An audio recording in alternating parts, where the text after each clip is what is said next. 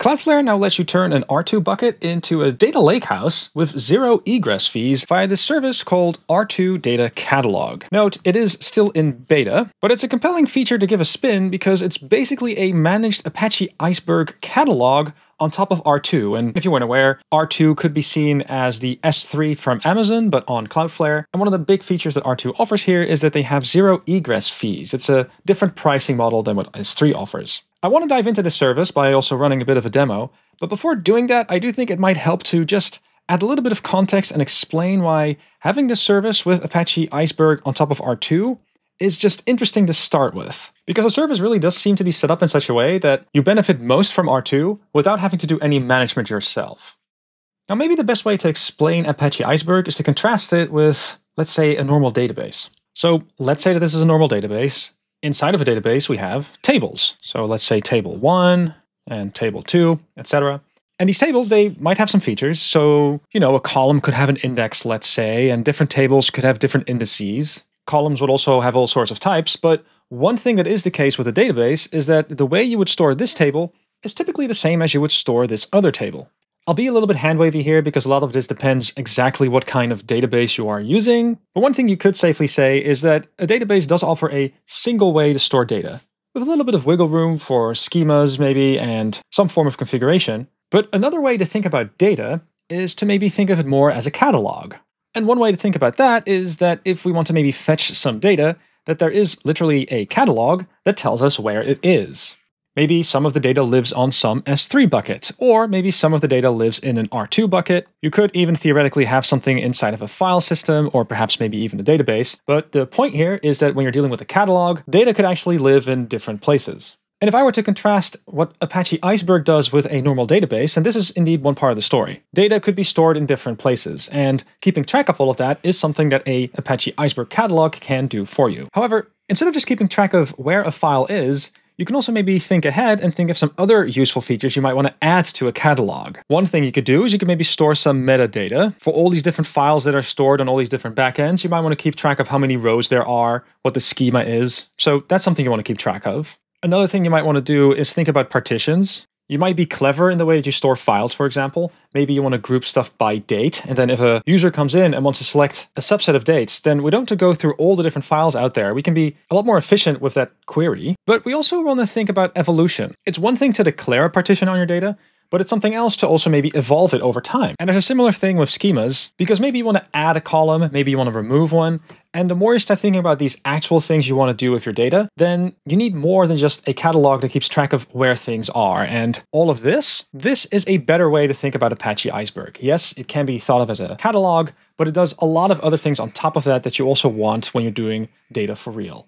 Now, one thing to point out is that there is, of course, a distinction between the service that actually stores your data and the service that can handle the metadata and does all the required tracking on top of it. And if you were running this locally on your own machine, one way to do this is to maybe configure SQLite as that database that does all the tracking, and then Apache Iceberg can use that to do all sorts of clever things with metadata and such. But the whole point of the service that Cloudflare now has is that that part is actually managed. So you wouldn't run your own Apache Iceberg on top of a database that in turn keeps track of where all the files are. No, that is something that is managed. And from there on, you can use R2 to your heart's content to actually store all the files for you. But you wouldn't communicate with R2 directly. Instead, you would do that via the Apache Iceberg service, which in turn is fully managed by Cloudflare. Now, as luck would have it, Apache Iceberg is directly supported inside of Marimo, which also means that this service is directly supported in Marimo, which means that we can give it a spin quite easily. All right, so I'm in a Marimo notebook now, and I'm about to give you a demo. But if you want to follow along, you are going to want to run this command from the command line first. Wrangler can be seen as the command line interface that connects to Cloudflare and does everything for you. But the main thing that's important is that you want to create a bucket, so you have to give it a bucket name. And when you run that command, you're going to see some output in your terminal that you want to just remember for a moment, because you're going to need it later. Once you've run this command, you also got to go to the Cloudflare interface to add a security key that you can refer to locally. And once you've done all of that, then you can start setting things up in Python. To set everything up, I am using the PyIceberg library, and in particular, I'm grabbing the REST catalog. And that REST catalog can be initialized if you have the security token. That's the thing you set up in Cloudflare yourself. But then you also need a catalog URI as well as a warehouse identifier. And I've stored those as environment variables over here, but those two things are grabbed from the terminal, as I mentioned earlier. This is everything you need to set up the catalog though, and now you can start creating tables. To create a table, you are going to need to create a namespace. So I'm creating a default namespace over here with the create namespace if not exists function. And then after that, I need to grab some data that I can put in. In this case, I've got this dataset locally on disk that's all about train rides and services and whether or not they were delayed. It's a gzipped CSV file that I'm just reading in with polars. I'm changing this one column over here such that this date is actually a date, and then I'm converting that to arrow. And that's important because Apache Iceberg really likes to communicate with these arrow tables, and you cannot pass them polars data frames just yet. However, I do have a data frame over here, and the data frame also has a schema. I can confirm in this case, by the way, that the date is indeed a date, and there are integers, there's large strings in here, there's booleans, there's all sorts of different columns, but there is this schema that's available to me. One quick thing, by the way, is that these arrow tables, they also are like data frames, in a sense that we will also generate this interactive widget for you. So as far as the UI is concerned, it really is like dealing with a polars data frame, but it is good to be aware that it is a different kind of object under the hood. Let's now pass it to Iceberg. So I'm creating this one table with the name train, because this is about trains, and I'm asking the catalog, look, does that table exist in the default namespace? If not, then we're going to create a table. I need to pass it this tuple that has the namespace and the name of the table, and I need to pass it a schema. This gives me a reference to a table, but there's no data in that table just yet. This is really just the shape of the table that will go in. I need a separate command to actually add data in, and for that, you can use this append method that is attached to the table. Note, by the way, that from a distance, you can already kind of smell how you might be able to evolve a dataset. When you've got a batch of new data, you can append it. But the fact that we are dealing with creating a table and then adding data in it, that hopefully does make it feel substantially different from just toying around with a data frame locally. This is a different abstraction under the hood. So we've got our data into the catalog, and now comes the one demo that I really wanted to get at. Because let's say now you want to maybe do something with this data. Then there are actually two ways to get this data out. One way is to use polars directly, and the other way is to actually leverage Iceberg instead. And there's a difference as far as performance goes. So let's consider this method first.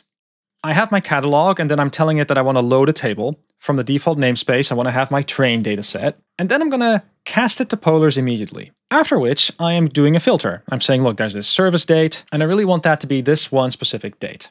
And after that, I collect all the rows, because when I cast it to polars over here, then I get a lazy data frame by calling collect. Then I actually run the query and I get a data frame that's actually in memory.